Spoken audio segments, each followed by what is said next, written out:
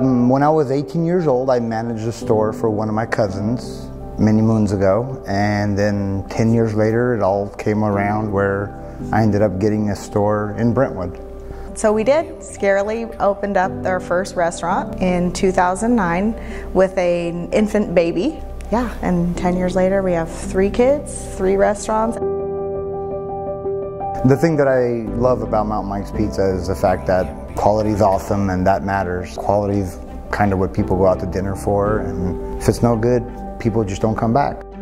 It takes a lot of dedication and patience. A lot of our employees are entry level into the workforce, and we've had many, so I think every teenager and young adult in the city of Brentwood knows my husband, Luis. We can't go anywhere without, hey Luis, or they still come back and visit him after college, and it just takes working with them side by side, showing them that you care. And knowing that it's not just here's your pizza, have a good day. There's a lot more that goes into selling pizza and doing it where you continuously grow your customer base. Quality is number one, but service, price point, community, understanding that you care as a franchisee. I believe all those things kind of make it work. The support from the corporate franchise is great for the marketing platforms, the advertising, the digital campaign. It's been very beneficial for us.